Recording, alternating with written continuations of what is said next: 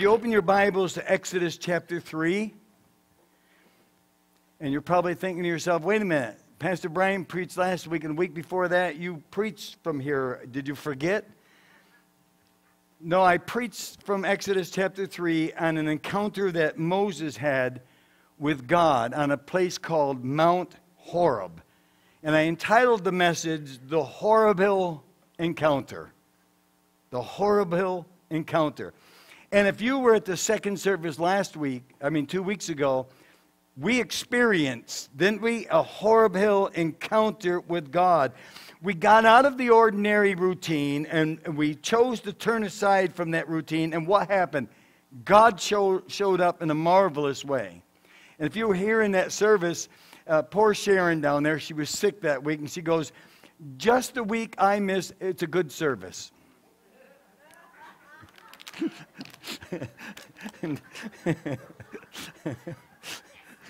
She's been coming here for 5 years. She misses one service that turns out to be the one. But God showed up 2 weeks ago, and so I just want to continue in Exodus chapter 3. And I don't normally do this because I'm not a person who likes doing a lot of series. I've only done one of them, but I'm going to make a short series out of this. It's going to be the horrible series. And 2 weeks ago was the horrible encounter. And this week, we want to look at the horrible revelation. The horrible revelation. Chapter 3, starting at verse 13. Then Moses said to God, behold, I am going to the sons of Israel, and I will say to them, the God of your fathers has sent me to you. Now they may say to me, what is his name? What shall I say to them? And God said to Moses, I am who I am. And he said, thus you shall say to the sons of Israel, I am has sent me to you. Church, I want you to know today that I am has sent me to you. Has sent this word to you. God calls to Moses out of the burning bush, and he tells him that he has a divine assignment for him to do. He has seen his people suffer for too long under this in slavery in Egypt. And when Moses meets with God by the burning bush, he gets his marching orders, and he asked the Lord this question in verse 13. He said, now they may say to me, what is his name? And he says, what shall I say to them? And now Moses gets the horrible revelation. Verse 14, God says to Moses, I am who I am. As I was reading this chapter, I noticed something interesting in here. That the chapter is filled with two little four-word phrases. And over throughout the chapter it says this. Moses said to God, and God said to Moses. Moses said to God, and God said to Moses. You see, that's the kind of communication that we have to have with the Lord. We say to God in prayer, he says to us in the Word and in the preaching of the Word and the prophetic Word. And sometimes we're good at praying, and I always say that's because we like to do all the talking. But it's a two-way thing. Moses said to God, and God said to Moses. So I think God has something to say to you today. So Holy Spirit, would you open every ear? I want to rebuke drowsiness. I want to rebuke complacency. And Lord, I pray that there would be a new quickening in our spirit to receive the word of God today. In Jesus' name, amen. He spoke to Moses and he said, I am who I am. That may mean nothing to you. But when you get a revelation of what that name means, it's Yahweh. I am who I am. When you get a revelation of what that name means, let me tell you something. It will make all the difference in your life. So stay awake. Stay with me. I try hard to keep you awake. God was saying to Moses, and Moses, before you can do anything, before you can face anything, he's saying to us, you have to understand one basic thing about me. I am. And if you miss the meaning of this statement, you are going to struggle with problems and difficulties in life itself, because it is not I was. It is not I will be. It is not I am not. It is I am. There's a lot of denominations out there today that he is rendered as I was. I used to do miracles. I used to give out the gifts. I used to heal. But they're missing it. And then there are some who think that he is the I will be. Someday we're going to get it. Someday he'll do it. Someday he'll show up. And to a vast number of people, he is even I am not. Meaning, God doesn't exist. Well, let me tell you, the Bible says in Psalm 14:1, the fool has said in his heart, there is no God. You don't just have to say with your mouth, there is no God, to be a fool. It doesn't say a fool says with his mouth, although you are a fool if you say that. It says a fool says in his heart, there is no God. What does that mean? Even if you don't say that there's no God, if you live like there's no God, you're a fool.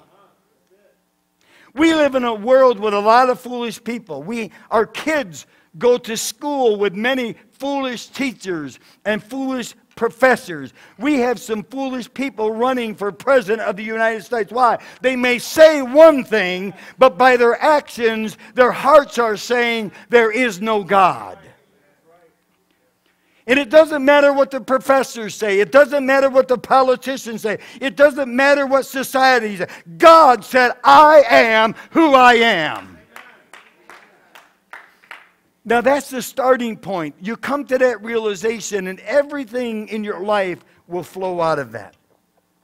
There's a Mercy Me song that some of you are familiar with the title, You Are, I Am. So I want to use that title as my 3 points today. You are, I am.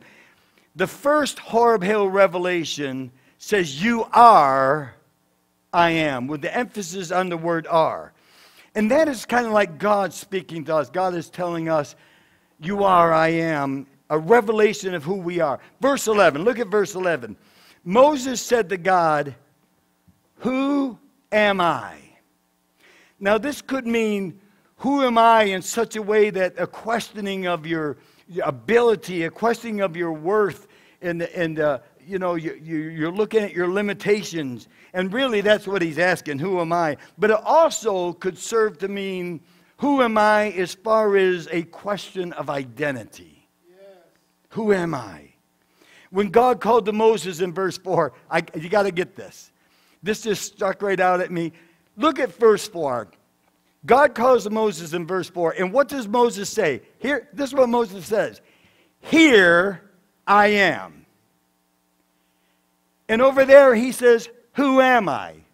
So what does that mean? He knew where he was. He just didn't know who he was. First service really got that one. You may be here today and you know where you are, but let me ask you, do you know who you are? What is your identity? Who am I? It's the most basic question that you can ask that will lead to the most important answer that you'll ever find. The key to salvation is knowing who you are. Amen. We have to admit, we have to confess.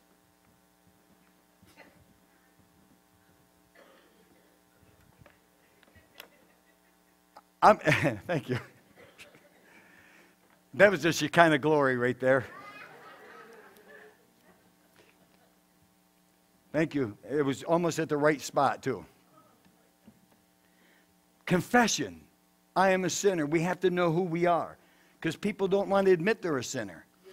In Genesis chapter 32, we find that God wrestles a confession out of this man Jacob. And he says to Jacob, he says, what is your name? And basically he says, who are you? And Jacob says, with his head down, I think, My name is Jacob. Why? Because his name revealed who he was. He was a trickster. He was a conniver. He was a swindler. And he had to face who he was. He had to face his nature. He had to face his identity. And what does God do? Once we face our identity and our nature, God gives him a new name that revealed a new nature, a new name that revealed a new identity. And he goes from Jacob to Israel. Hallelujah. Who am I? Why am I here? What is my purpose? You see, Moses didn't see himself the way that God saw him. Now, you got to catch this. He doesn't know who he is because he doesn't know who God is. You're not going to know who you are until at first you know who God is. You will never know what your purpose is until you first know who God is. Who you are depends on who God is to you. You cannot get your identity from a position. Positions are good. Oh, we love our positions, but that's not your identity. You can't get your identity from your position because once the position is gone, so is your identity. You cannot get your identity from performance, whether you're a talented musician or teacher or preacher or whatever it is, because once you are unable to perform, you lose your identity. You cannot get your identity from your popularity, because once your popularity is gone, you lose your identity. Yes. I said this morning, I went through a little crisis in my life back when I was playing in the band, and we had a good thing going.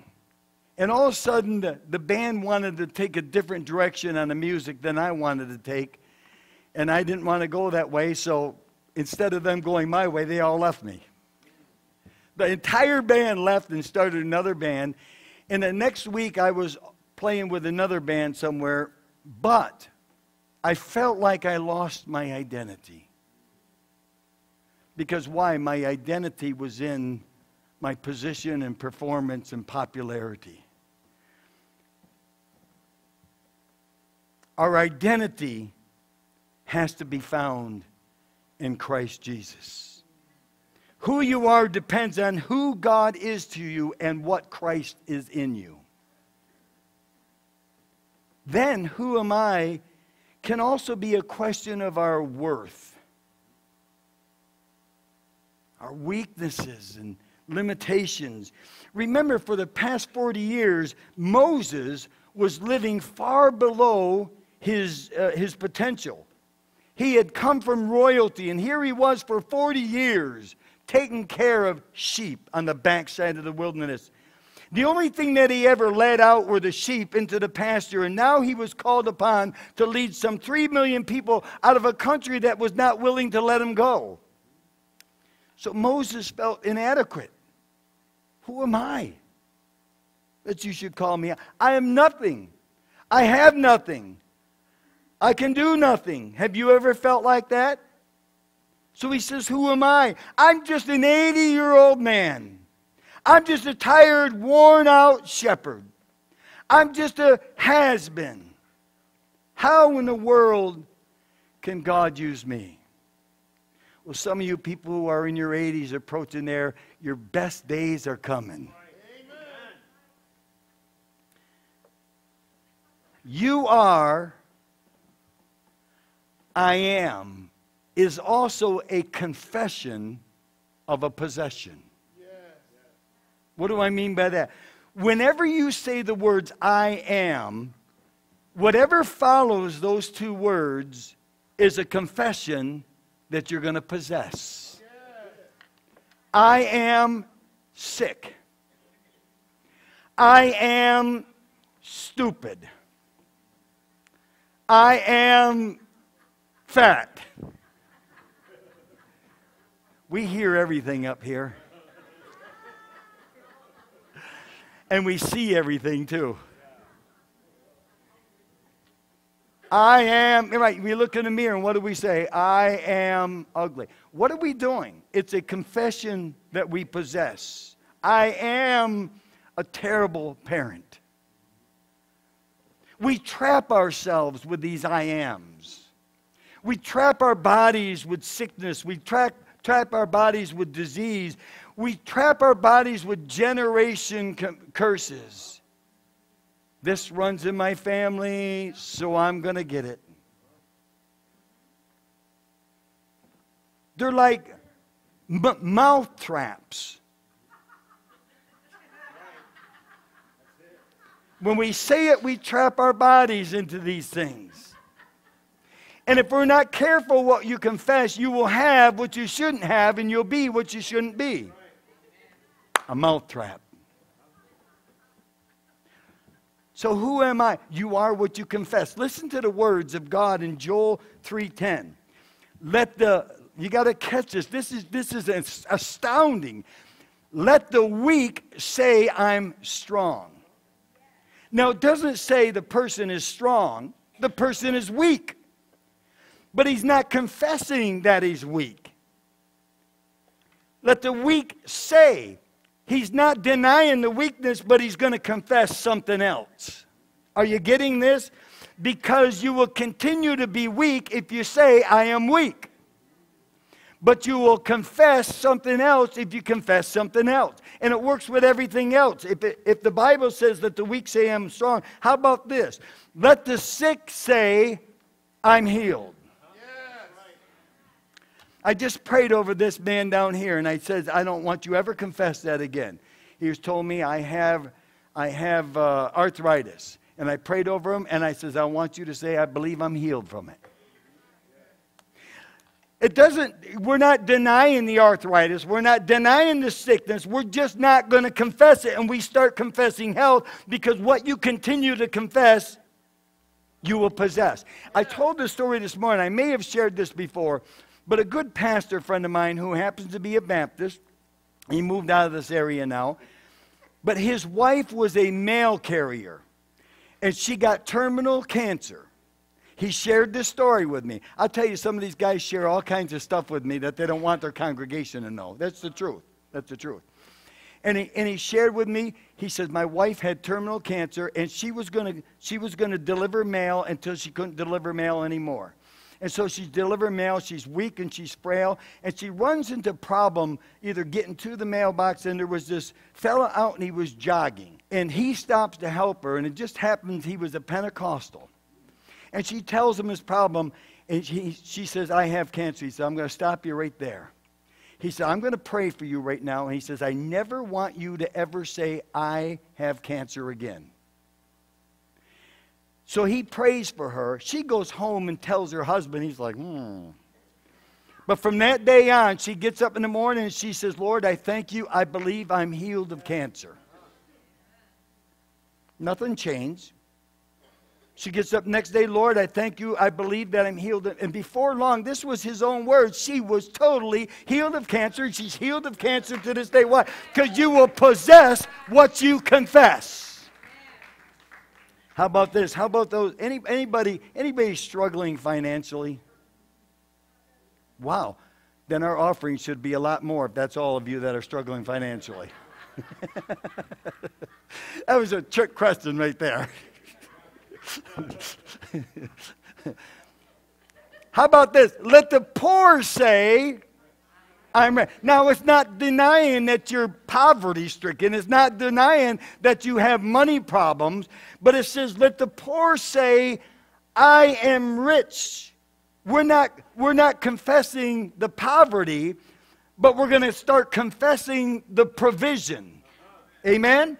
Because what you continue to confess, you will possess. My God will supply my needs. You look at your paycheck and you say, how in the world am I going to pay the bills? Like Bonnie Calhoun, my God will. We start confessing something else besides the poverty. And you're going to possess what you confess. Instead of wringing your hands and worrying and working on Sunday. I mean, some of you have to. I know you work in health care, that's one thing. But because I don't have enough money, you never will. I'll tell you that. You start confessing. You start living for the Lord. You start confessing. Hallelujah. How about this one? Let the depressed say, I'm full of joy. Sometimes that's the only way you can say it. But say it anyways. What's the matter? I'm full of joy.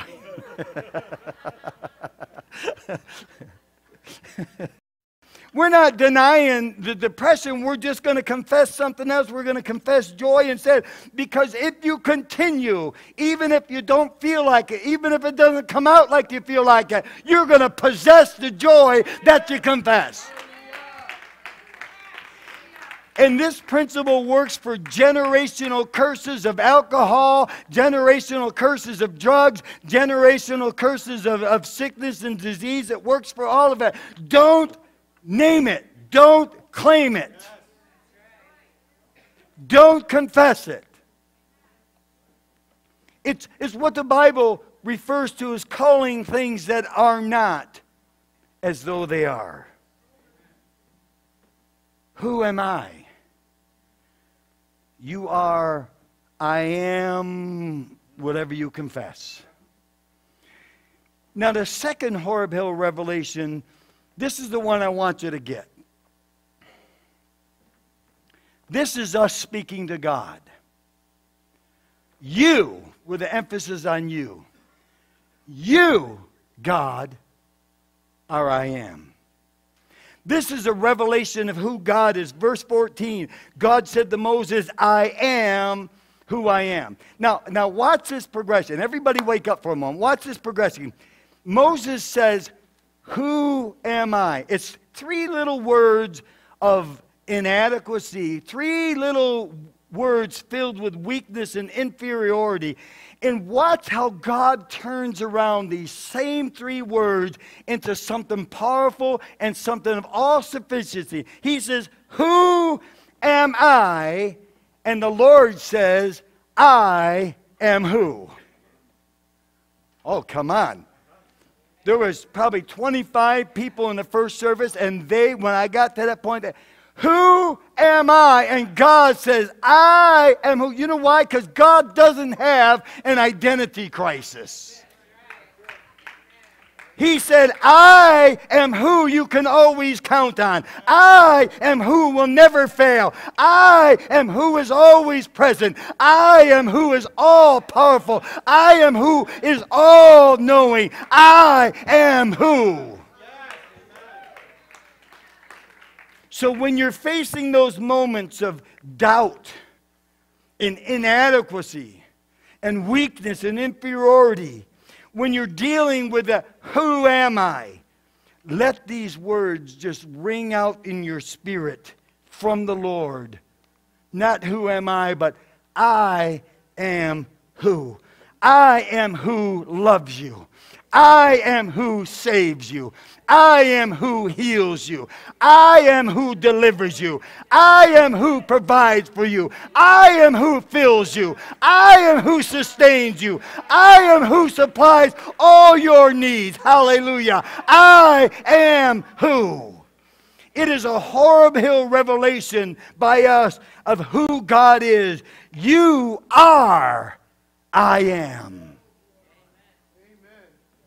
You know what that means? I am who I am. That's not Popeye, by the way. Almost. Popeye is I am what I am. I am what I am. He is what he is, but God is I am who I am. That means he will always be what he's always been.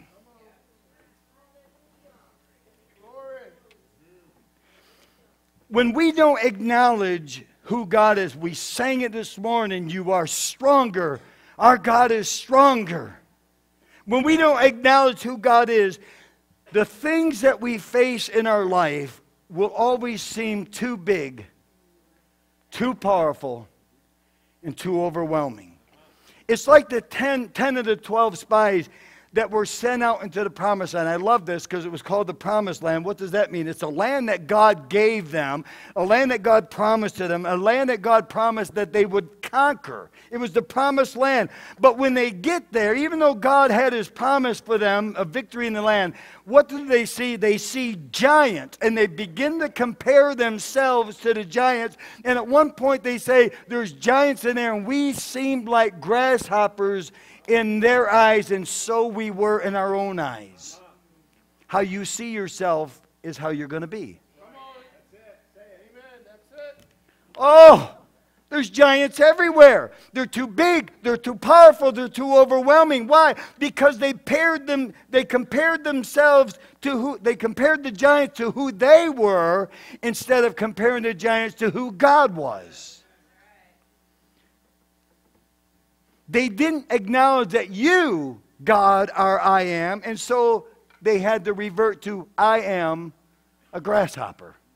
Why? Because they are giants. So what does that mean? That means in essence they were unbelievers. God's people, unbelievers. When we don't acknowledge who God is in the midst of our troubles, even though we go to church, we are really unbelieving believers. Now, would you keep your finger here and turn to John chapter 8? I may have shared this before. I share it in the new believers class, but this is an incredible truth in John chapter 8. When you get there, say amen. Okay, John chapter 8. Look at verse 56. Now, this is Jesus. I'll wait till you get there.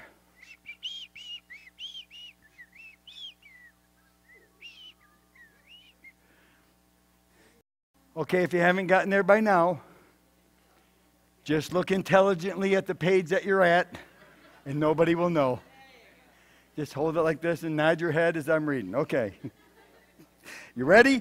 Look at verse 56. This is Jesus talking to the unbelieving religious crowd. And he says to the unbelieving religious crowd, he says, your father Abraham rejoiced to see my day.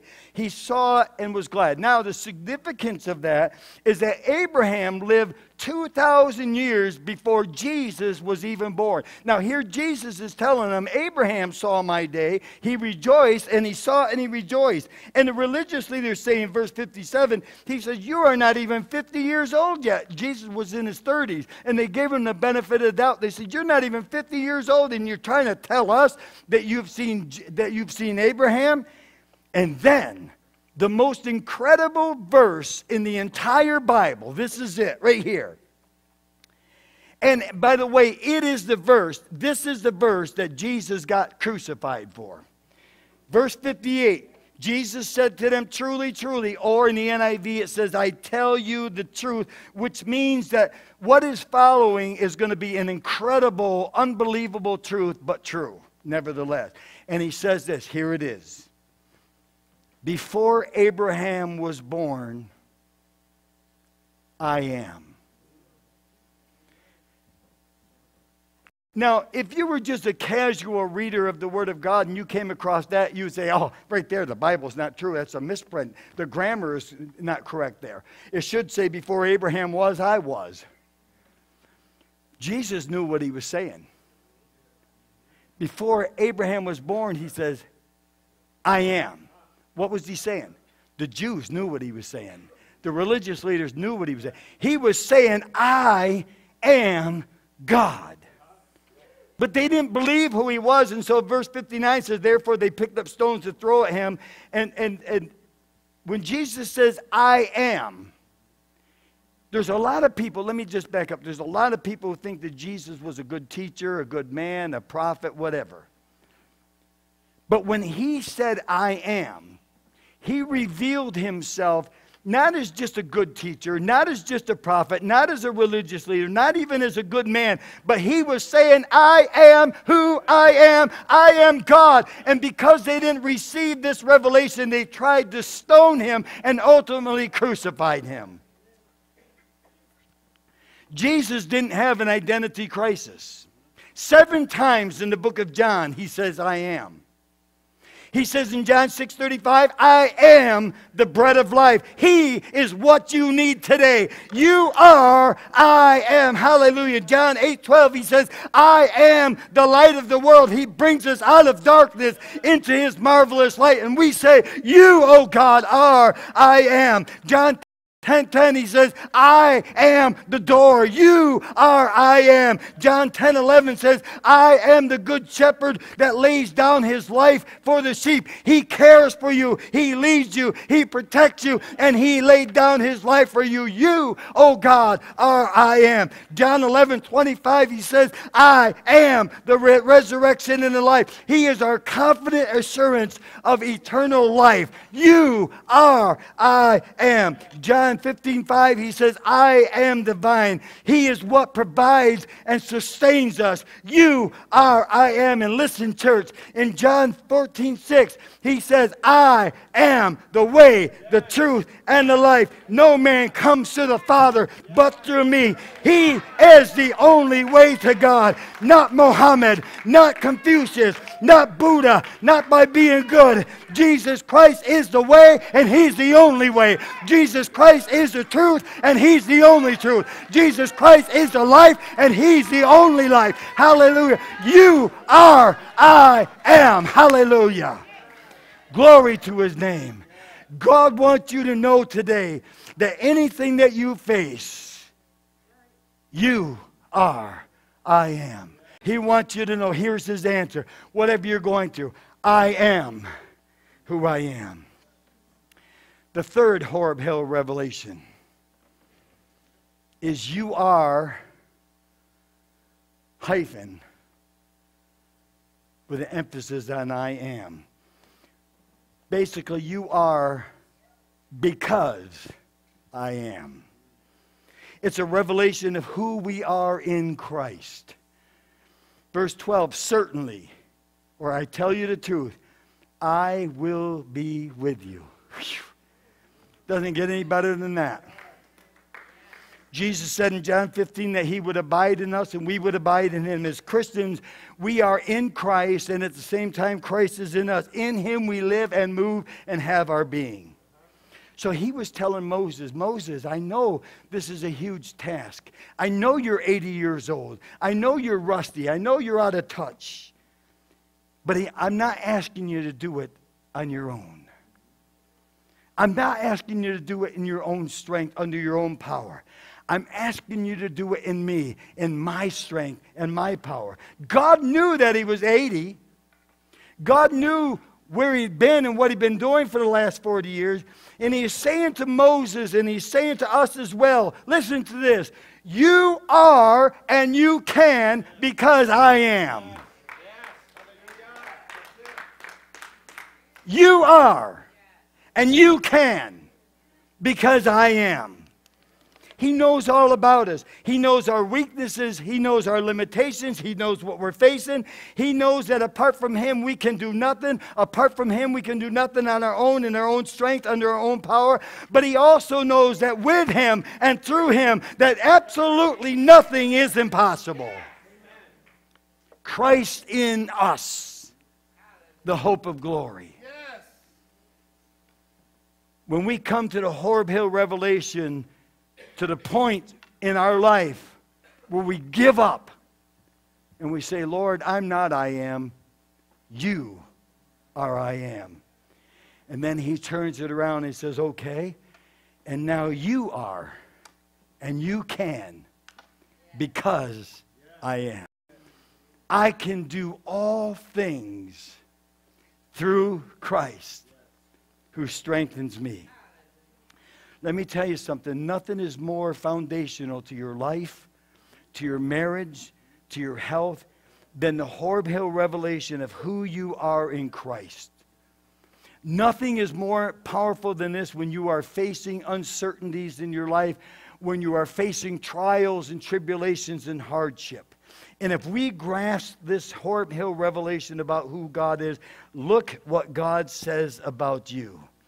He says, you are more than a conqueror. Why? Because I am. You are forgiven because I am. You are an heir of God and a joint heir with Jesus Christ because I am. You are a participant in the divine nature of God because I am. You are filled with the Holy Spirit because I am. You are able to overcome anything that comes your way because I am. And church, you are a trophy of grace because I am. Hallelujah.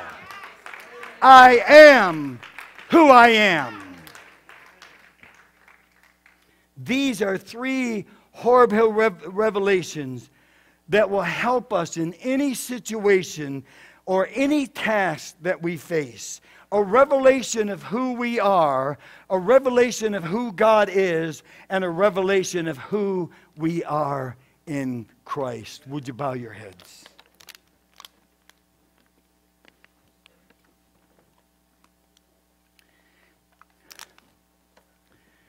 I assume today that you know where you are. But have you faced the horrible revelation of who you are? Moses said, "Who am I?" If you've never received Jesus Christ as your Savior and you ask that question to yourself, I can help you answer it. You are a sinner. And you cannot get to heaven on your own. But Jesus says, "I am the way, the truth, and the life. No man comes to the Father but by me." Who am I? You can be a child of the King today. Would you come, if you don't know Jesus Christ, would you come and have Him turn your "who am I" into a "I am who"? I am who saves you. I am who died for you. I am who loves you. Come on, if you don't know Christ, would you come? You will never know who you are till you know who God is. If you're facing something in your life, I'm going to ask you to just stand. Whatever it is, problems, situations, turmoil, hardships, uncertainty, fear, health problems, just stand to your feet.